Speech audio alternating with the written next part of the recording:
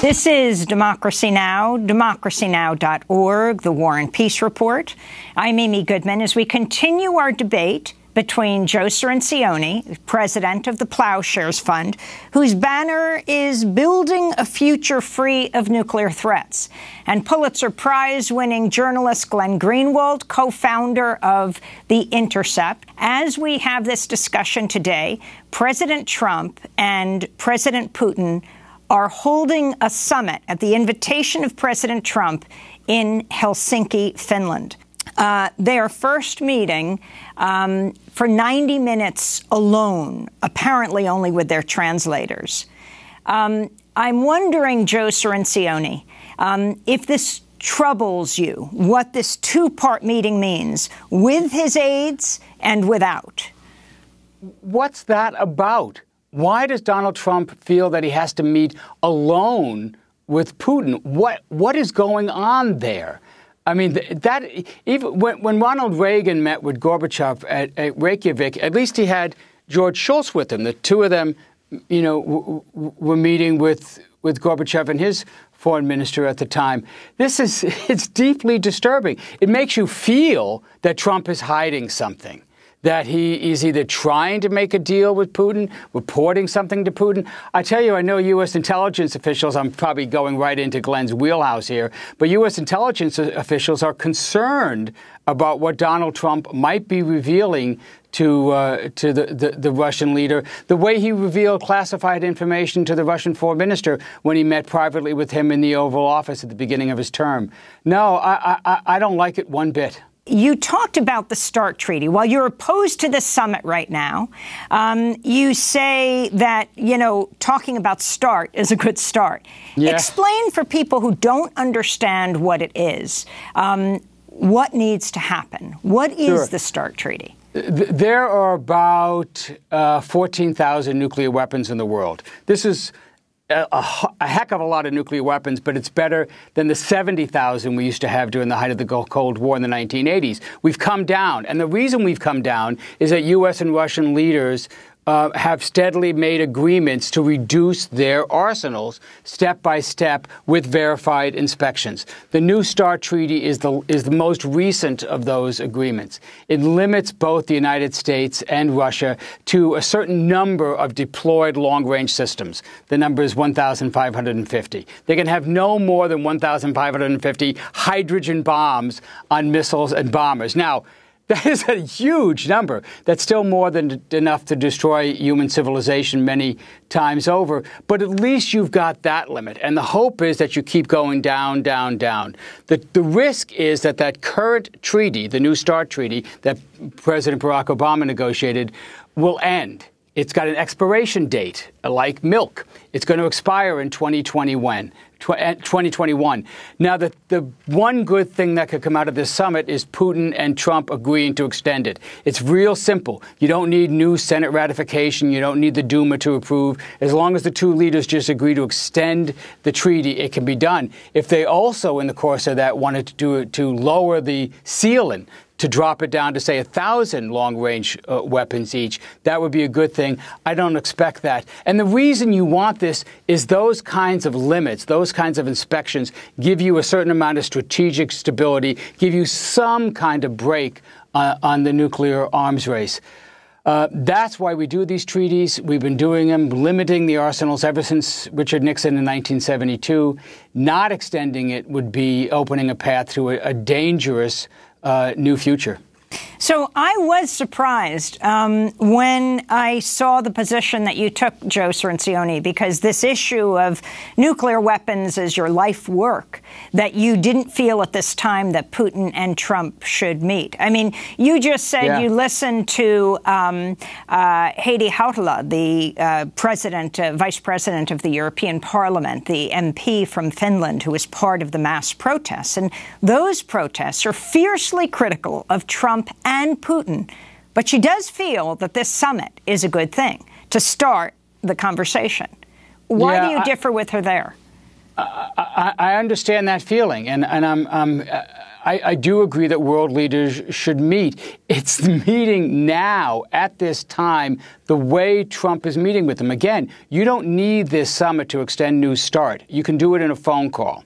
So what's happening is the validation that this meeting is giving to Vladimir Putin, this acceptance that it's giving it to him, to say that everything he's been doing, all his interference in the U.S. electoral process is okay, is fine. And in fact, that I am closer to you, Vladimir Putin, than I am to my allies in the Western alliance. This is deeply troubling. You have to understand what Donald Trump is doing is systematically taking apart the liberal international order, the systems, as we keep referring it to, of a rules-based system that we've put in place since World War II to prevent conflicts of that kind. He is systematically taking a wrecking ball to these trade agreements, to these alliances, to climate change accords, to anti-nuclear treaties, like agreements like the one we had with Iran. And for what? For what reason? I don't know if Putin has anything on Trump. I don't know if there's some financial or blackmail issue going on here. But I do know that Trump has been doing everything that Vladimir Putin wants him to. If he were a paid agent of the Kremlin, he wouldn't be doing anything different than what he's doing right now. Glenn Greenwald is rejoining us from Rio de Janeiro, Brazil. If you could respond to what Joe Cirincione just said, and also talk about these indictments that came down, announced on Friday, against 12 Russian intelligence officials. A number of Democrats, some Republicans, are saying, well, if this summit is taking place, which they felt that he should cancel after the indictments, he should demand that these Russian intelligence officials be extradited to the United States. I continue to be incredibly frustrated by the claim that we hear over and over, and that we just heard from Joe, that Donald Trump does everything that Vladimir Putin wants, and that if he were a paid agent of the Russian government, he would be doing nothing different. I just went through the entire list of actions that Donald Trump has taken and statements that he has made that are legitimately adverse to the interest of the Russian government, that Barack Obama specifically refused to do, despite bipartisan demands that he do them, exactly because he didn't want to provoke more tensions between the United States and Russia. Sending lethal arms to Ukraine bordering Russia is a really serious adverse action against the interest of the Russian government. Bombing the Assad regime is as well. Denouncing one of the most critical projects that the Russian government has, which is the pipeline to sell huge amounts of gas and oil to Germany, is as well. So is expelling Russian diplomats and imposing serious sanctions on oligarchs that are close to the Putin regime. You can go down the list over and over and over in the 18 months that he's been in office and see all the things that Donald Trump has done that is adverse in serious ways to the interest of Vladimir Putin, including ones that President Obama refused to do. So this movie fairy tale that I know is really exciting. It's like international intrigue and blackmail, like the Russians have something over Trump. It's like a Manchurian Candidate. It's from like the 1970s thrillers that we all watched. Is inane. You know, with all due respect to Joe, I mean, but it's in the climate because it's so contrary to what it is that we're seeing. Now, this idea of meeting alone with Vladimir Putin, the only way that you would find that concerning is if you believed all that. Now, the reality is there is this really interesting dynamic, which is that President Trump is surrounded by a lot of traditional Republican foreign policy advisors who have always been extremely hawkish on Russia. Amy mentioned earlier the fact that his own director of national intelligence, Dan Coats, who's a far-right Republican and therefore extremely hawkish on Russia, is saying all kinds of things about how Russia needs to be treated more belligerently. So he's surrounded by people who are trying to prevent him from doing what he as the elected president wants to do and believes we should do, which is forge better relations with Russia. And so that's why he wants to meet alone with with Putin because he thinks that a personal relationship with Putin of the kind that presidents have always tried to establish with foreign leaders is something that would be in the interest of the policies that he wants to pursue. So I think that, if we continue on with this kind of evidence-free fairy tale that Russia has installed a Manchurian candidate in Washington and is controlling the strings of the U.S. government, as exciting as that is to believe, I think our discourse is going to continue to go wildly off base. As far as the indictments from Mueller are concerned, it's certainly the most specific accounting yet that we've gotten of what the U.S. government claims the Russian government did in 2016. But it's extremely important to remember what every first-year law student will tell you, which is that an indictment is nothing more than the assertions of a prosecutor unaccompanied by evidence. The evidence won't be presented until a trial or until Robert Mueller actually issues a report to Congress. And so I would certainly hope that we are not at the point, which I think we seem to be at, where we are now back to believing that when the CIA makes statements and assertions and accusations, or when prosecutors make statements and assertions and accusations, unaccompanied by evidence that we can actually evaluate, that we're simply going to believe those accusations on faith, especially when the accusations come from George W. Bush's former FBI director, Robert Mueller, who repeatedly lied to Congress about Iraq and a whole variety of other issues. So I think there we need some skepticism. But even if the Russians did everything that Robert Mueller claims in that indictment that they did, in the scheme of what the U.S. and the Russians do to one another in other countries, I think to say that this is somehow something that we should treat as a grave threat that should mean that we don't talk to them or that we treat them as an enemy is really irrational and really quite dangerous. I wanted to read Joe's tweet from July 13th, Joe Cirincione, president of the Plowshares Fund, which says, let me get this straight. Trump knew DOJ was to indict 12 Russian officials, and he still went to Europe and attacked NATO, still allowed House attack hearing on FBI, still called the investigation a rigged witch hunt, and will still meet with the man who ordered the thefts. Joe, do you want to take it from there? This is what's so astonishing. So Trump knew that this indictment was coming down before he went to Europe, and still he never says a word about it. What he does is continue his attacks on our alliances. He continues his attacks on our free press. He continues his attacks on FBI agents who are just doing their job, and supports this 10-hour show hearing that the House of Representatives had. It's really unbelievable that Trump is doing these things and never says one word about it. He still has not said a word about those indictments. You got to understand, this can be very disconcerting if you're on the left and you've struggled your whole life for peace and justice and security, and you've struggled against the kind of policies the United States has deployed around the world. Hell, I got started as an anti-war radical with the Vietnam War. I understand that view. I still hold that view. It can become very disconcerting when you see that there's another power out there also doing odious things, and now they're screwing around with our system. This is what Putin is doing. He has penetrated our electoral system, the basis of our democracy, the idea that we have a vote to choose our leaders. Our leaders aren't picked for us.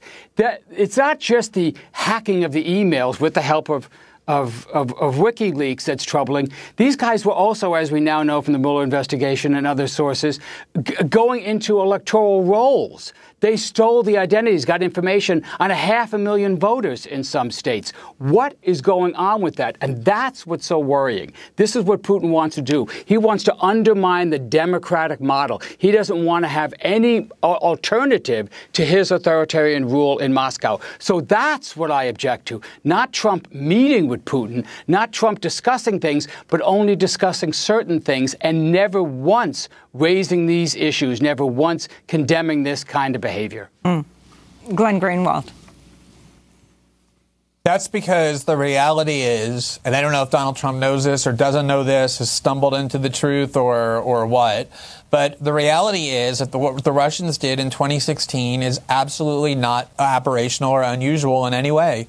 I'm sorry to say this, but it's absolutely true. The United States and Russia have been interfering in one another's domestic politics since at least the end of World War II, to say nothing of what they do in far more extreme ways to the internal politics of other countries. Noam Chomsky was on this very program several months ago, and he talked about how the entire world is laughing at this indignation from the United States. How dare you interfere in our democracy, when the United States not only has continuously in the past done, but continues to do far more extreme interference in the internal politics of all kinds of countries, including Russia. The United States funds oppositional groups inside Russia. The United States sent advisors and all kinds of operatives to try and elect Boris Yeltsin in the mid-1990s because they perceived accurately that he was a drunk who would serve the interest of the United States more than other candidates who might have won. The United States interferes in Russian politics, and they interfere in their cyber systems, and they invade their email systems, and they invade all kinds of communications all the time. And so to treat this as though it's some kind of aberrational event, I think is really kind of naive. I think what's really going on, and it's interesting to hear it from Joe, because he's actually been one of the best voices on the left on this question. He had another tweet recently that I actually retweeted because I agree with it so much, where he said that until the Democratic Party figures out how once again to become the voice of the working class, we're going to continue to have more Donald Trumps all over the world. That is the reality. It wasn't just Hillary Clinton in 2016 who lost this election. The entire Democratic Party has collapsed as a national political force over the last decade. They've lost control of the Senate and of the House and of multiple state houses and governorships. They're decimated as a national political force. And the reason is exactly what Joe said. They become the party of international globalization. They're associated with Silicon Valley and Wall Street billionaires and corporate interest, and have almost no connection to the working class. And that is a much harder conversation to have about why the Democrats have lost elections than just blaming a foreign villain and saying it's because Vladimir Putin ran some fake Facebook ads and did some phishing emails. And I think that until we put this in perspective about what Russia did in 2016 and the reality that the U.S. does that sort of thing all the time to Russia and so many other countries, we're going to just not have the conversation that we need to be having about what these international institutions that are so sacred, NATO and free trade and international trade organizations, have done to people all over the world, and the reason they're turning to demagogues and right-wing extremists because of what these institutions have done to them. That's the conversation we need to be having, but we're not having because we're evading it by blaming everything on Vladimir Putin. And that, to me, is even more dangerous for our long-term prospects than this belligerence that's in the air about how we ought to look at Moscow. Joe Cirincione. I agree with a whole lot of what Glenn just said up until this point. And this is where I think we have to be a little more sophisticated, maybe, or democratic in our analysis. Yes, our institutions, the ones we created or our country created in our name, have done horrible things around the world, including our own government. I mean, how many governments have we overthrown in our lifetime that we've seen the government overthrown? How many leaders have U.S. Secret Services intelligence agents assassinated? Granted. But that then doesn't mean that you side with these right-wing nationalist, proto-fascist groups that are arising around the world in opposition to those institutions. That doesn't mean that you then ally with Putin or that you excuse Putin's behavior. This is not an answer to this. Just because they're the enemy of your enemy does not make them your friend. And that's what we have to do. We have to have a balanced approach. Again, like the protesters in Finland, both of these leaders are wrong. Both of these governments are wrong. Both of these systems are wrong. That's tough to do, but I think it's the only way to go. And I wish Glenn would talk a little more about Putin's assassination of journalists in Russia and political opponents, as he does about the excesses and even crimes of our own government. Glenn Greenwald, what about that? Putin's killing of journalists and the poisoning of his opponents in Britain. At least that's what Britain seems to think, that Russia, the state, is behind the Novichok poisonings. Right. I mean, Jeremy Corbyn stood up a couple of months ago and pointed out that there's been actually no evidence presented about that and that we ought to have evidence for that, and was vilified for doing that. And I agree with Jeremy Corbyn that it doesn't make you a Putin sympathizer or apologist to want evidence for those kinds of accusations. Having said that, it's certainly the case, and I said this already, I think twice, I'll be happy to say it a third time. I said it in Moscow last week, sitting next to an official of the Russian government, that the Russian government is authoritarian and oppressive, and is a government that is intolerant of critics and dissidents, that imprisons them. There's accusations that they've killed them. There's valid accusations that journalists who are critical of the Russian government have been killed. What does that mean? Where does that leave us? Obviously, as an American citizen, I tend to focus on the evils of my own government and its allies, because that's where I can do the most good, where I can have the most influence. I don't speak Russian. I don't have a Russian media outlet. So I can sit here and stomp my feet and denounce Putin all I want. I don't think it would have much consequence. It's also true that there are lots of governments in the world that the United States is closely allied with who also kill journalists and kill dissidents. I've named some of them. Some of those governments are not just allied with our governments, but are funding the think tanks in Washington that exercise the most influence on both political parties, including one with which Joe, until very recently, was affiliated. So, yes, there are a lot of governments in the world that are authoritarian and repressive. The Putin government is one of them. The United States government is also one of them, in different ways, but in sometimes similar ways. But that doesn't mean that this has any kind of consequence or any kind of impact on the issue of how countries ought to be negotiating. It was also true, Joe, during the Cold War, what the far right was saying about the Soviet Union. During the Cold War, the Soviet Union was domestically repressive. They did put dissidents in Siberia. They did kill journalists who were critical of the Soviet regime. But that never meant that we shouldn't be negotiating with the Soviet government, or that by sitting down with Soviet leaders it meant we were endorsing that kind of repression, just as it doesn't mean that we should now. So yeah, if somebody wants me to jump through the hoop and say that Putin is repressive, I'll be happy to do it all day. I just don't think it gets us anywhere, that it accomplishes anything. I think it's incredibly easy to do, but not very important. I wanted to get your comments on NATO. Joe Cirincione, you're president of the Plowshares Fund, a fierce anti-nuclear activist. President Trump said today, between Russia and the United States, they've got 90% of the nuclear weapons, and he said that's a bad thing, not a good thing.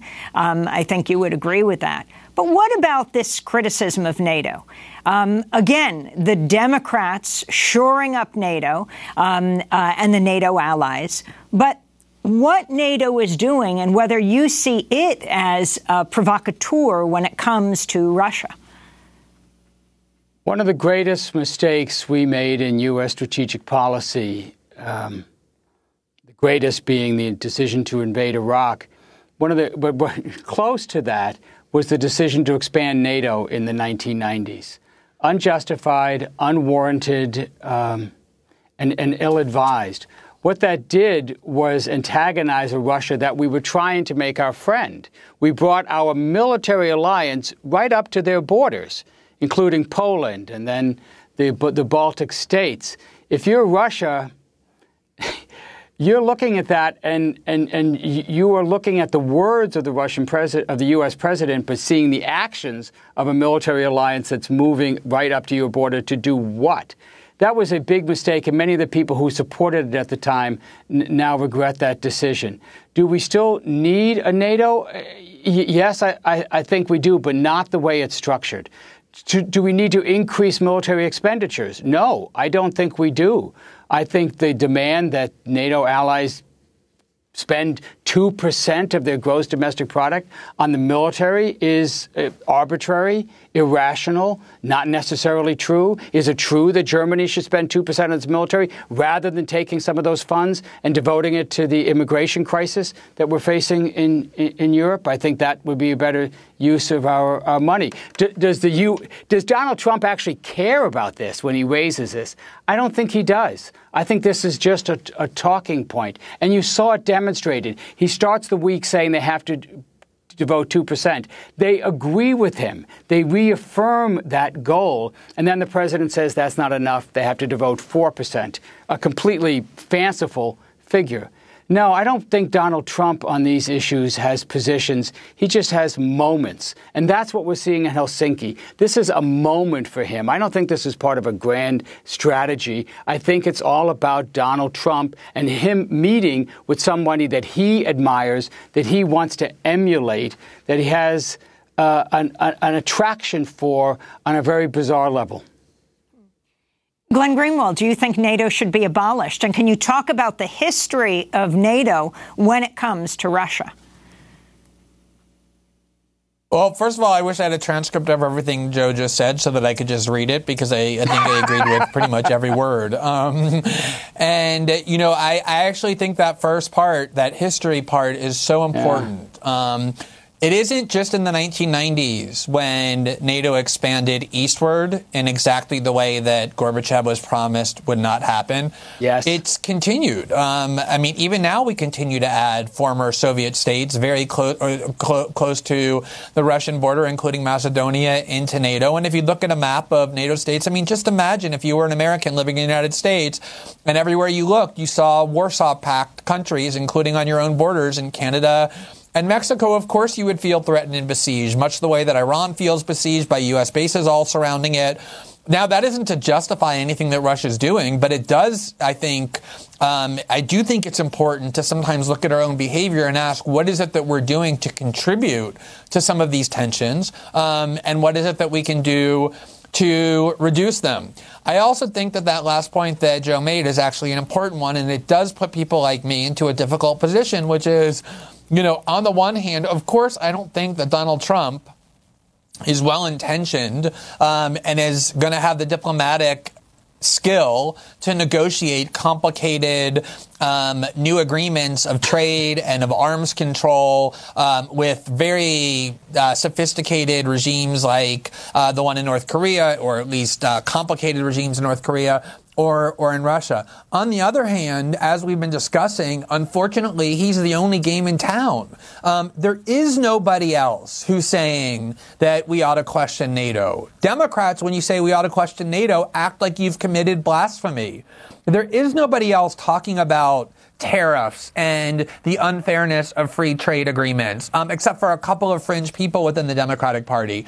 Just like this week when he said that the European Union was a foe, what he said was something that for a long time on the left was really kind of just uncontroversial orthodoxy, which is that, of course, the European Union is an economic competitor of the U.S., and a lot of what their trade practices are do harm the American worker.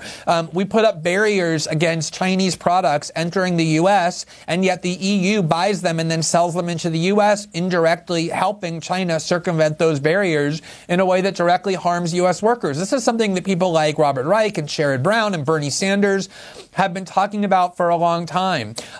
So it does make it very difficult when the only person who's raising these kinds of issues and talking about these things, we need to get along better with Russia and China, we need to reform these old, archaic, destructive institutions, is a megalomaniac, somebody who's completely devoid of any positive human virtue, which is Donald Trump. So it puts you in the position of kind of trying to agree with him while knowing that he's really not going to be able to do anything about those in a positive way. On the other hand, I don't feel comfortable being aligned with people like Bill Kristol and David Frum and all of those Bush-era hawks who are now the best friends of MSNBC and the Democratic Party either, because they're not well-intentioned either. And so what I try and do is use Donald Trump and the kind of shifting alliances that we started off by talking about to open up a lot of the debates that will remain closed if you only look at U.S. politics through the prism of the 2016 election and Republicans versus Democrats. And I think the most important point is the one that, as I said, Joe made just this week, which is that until the Democratic Party figures out, and this is true not just of Democrats, but of center-left parties all throughout Europe and here in Brazil, until they figure out how, again, to reconnect not with the highly educated class and the rich and the metropolitan enclaves, but with the working class of these countries that feel trampled on and ignored and for that reason are turning to demagogues, we're going to have more Donald Trumps and worse Donald Trumps, not just in the United States, but throughout the world. And that is, for me, the greatest problem that we face politically. Joe Cirincione, president of the Plowshares Fund, Glenn pointed out in part one of our discussion that you quit Think Progress. Can you explain why you quit and talk about the United Arab Emirates funding? Yeah, these are actually two different things. I've been president of Plowshares Fund for 10 years. I used to be vice president of the Center for American Progress. Think Progress is this very effective media operation, blog, news commentary that the Center for American Progress has as one of its projects, one of its programs. I left as vice president for CAP, not because of the reasons Glenn cited, but simply because Plowshares Fund offered to make me president, and I wanted to try to concentrate. Joe, just correct, Joe. If I could just correct one thing. Sure, I didn't go ahead. say that you left CAP for that reason. You're absolutely right. And I don't think I said, and if I did, I apologize, but I don't think I did say that you left CAP for that reason. I was talking about the recent decision by Jed Legum, the longtime editor-in-chief of Think Progress, to leave there, and then you saying you were doing it as well, and specifically cited one of his reasons for leaving, which is things like Goldman Sachs sponsors newsletters, and you said there's too much corporate and government money in places like CAP and Think Progress, and that was the reason you were leaving Think Progress, not the reason you left CAP a decade ago. That, just to be clear, that's what I was talking about. Yes. Well, I'm not leaving Think Progress, but yes. So Judd, who's been the editor there for some time, is leading to start his own project. I forget what it's called now, but I just signed up for his newsletter. And one of the things he said as he did this was that his newsletter is not going to be funded by Wall Street money. And I agreed with that, and this is where Glenn and I also agree. Something very pernicious has happened in Washington over the last 20 years. I've been in this town 35 years. I've been at a number of think tanks running projects. And the think tank world is very different now than it was 20 years ago. There's been this infusion of corporate money, this infusion of government money, both our own government, Department of Defense, Department of Energy, et cetera, but also Saudi Arabia, United Arab Emirates, countries with a lot of money to spend who have methodically gone in and, I believe, compromised the independence of these think tanks. It's not so insidious as they're telling them don't do this or do this. It's more like in some ways they're just taking up the space. They fund all these studies, all these departments to basically do a lot of work on fairly innocuous subjects. And what you don't see is the kind of hard-hitting, independent analysis that think tanks used to do. And I find that all of the major think tanks in this town are now so enthralled with the amount of money they can get, the amount of expansion they can do, the kinds of buildings they can build with this corporate and government money that they've actually lost sight of the reason they were started in the first place, which is to speak truth to power and to provide an independent, objective analysis and to provide solutions to some of the core issues we face. Glenn, what do you think about that? You want to elaborate a little bit on your view of the think tank world in Washington? Glenn Greenwald. Yeah, I mean, I think that one of the reasons why this is so dangerous and deserves so much attention, and it has gotten some attention, is because for a long time think tanks did hold themselves out as apolitical arms. In fact, if you look, for example, to this day at the Brookings Institution, their website has a suffix edu, which is what colleges and universities use, announcing essentially we're not political actors, we're scholars, we're academics. And Brookings, in fact, is drowning in money from Qatar. Just like the Center for American Progress gets money from the United Arab Emirates and lots of other corporations, as Joe correctly said. Now, it doesn't mean, as Joe said, that they take orders, but it does mean that, of course, this money is driving a lot of the agenda, a lot of the viewpoints, the kinds of areas in which these think tanks are able to work, and the types of criticisms they're able to voice. Just recently, one of the best think tanks in Washington, whose name escapes me, but it's currently led by Anne-Marie Slaughter, had a huge scandal because they had a part of their think tank, New America Foundation, exactly, that was devoted to the threats posed to U.S. freedom and economic prosperity by monopoly power. And one of the biggest funders of the New America Foundation is Google. And Eric Schmidt, the CEO or chairman of the board of Google, directly complained, and Anne-Marie Slaughter and the board ended up firing the scholars who were working on this anti-monopoly work. That's the kind of danger that we now have with these institutions that are becoming spokespeople for and mouthpieces for some of the worst corporations and some of the worst regimes in the world. And that's why, Amy, I do get a little bit agitated when this kind of moral precept arises that, oh, here in Washington, we don't do business with repressive regimes that kill journalists like the Russian government, when in fact, Washington is in bed with so many repressive regimes around the world that do far worse for so many decades and continue to be.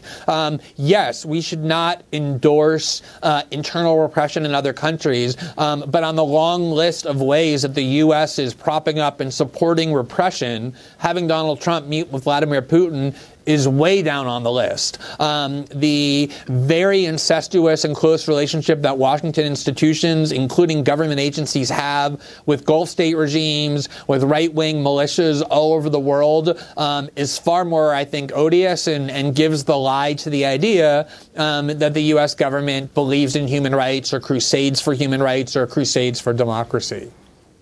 Well, as we wrap up this debate, we only have a few more minutes. I want to get each of your views, what you want to see come out of the summit today. But, Glenn, are you concerned about this private meeting that possibly no one will have a record of this discussion between the two leaders? I mean, I'm honestly not. Of course, I recognize the potential for there to be mischief done between the two leaders, and maybe on some level there is a kind of lack of accountability when you have leaders of two countries meeting without anybody else present, though I don't think that's unprecedented. Leaders have had conversations before without anyone else present. You can see in fact, video of President Obama speaking with Vladimir Putin in private at various summits that they were at and conferences that they were at. Maybe it's different than having a one-on-one summit, but it's certainly not unheard of that leaders have conversations in private. And like I said, I do think that there is this very strange dynamic in U.S. politics where we talk about how conspiratorial it is to believe in the deep state on the one hand, but then on the other hand talk about how the generals inside the U.S. government, like Mattis and the kind of old permanent military and intelligence agencies that exist permanently in Washington, are somehow going to be a check on Trump. I think that's the kind of thing that Trump feels, is that things that he wants to do, like forge better relations with Russia, are often impeded by the people in the unelected parts of the government that are being encouraged to undermine and subvert what he's doing. And I don't know what's in his mind, but my guess is that he thinks meeting with Putin alone is a way to sort of evade those obstacles and to allow them to forge a better personal relationship that will translate into a better relationship between the two countries. And Joe Cirincione, although you were opposed to the summit, wondering if perhaps Glenn has changed your view on that. But either way, it's happening and what you want to see come out of it. Well, Glenn is very good. He argues his position very, very well. And as you pointed out, Amy, we agree on a lot. And I think this is the kind of discussion you have on the progressive side of the agenda, trying to figure out where you stand and how you should orient yourself. And so I think of this as a conversation among colleagues, and thank you for having us both on. I am deeply worried about a 2-hour meeting in private between Putin and Trump. I don't know of anything ever like this. Yes, leaders take strolls in the woods. Yes, they sometimes hold hands, as you saw Macron do with Trump. We just have 30 seconds. Yes, but not like this. Not with somebody who's directly every day attacking the United States with cyber warfare, who had probably thwarted the political will of the American people in the 2016 election. No, you don't have a staff meeting with somebody like that in private. Well, I want to thank you both very much for being with us. Joe Cirincione, president of the Plowshares Fund, and Pulitzer Prize-winning journalist Glenn Greenwald, co-founder of The Intercept, just back from visiting Ed Snowden in Moscow. This is Democracy Now!, democracynow.org, the War and Peace Report. To see part 1 of our discussion, go to democracynow.org. I'm Amy Goodman.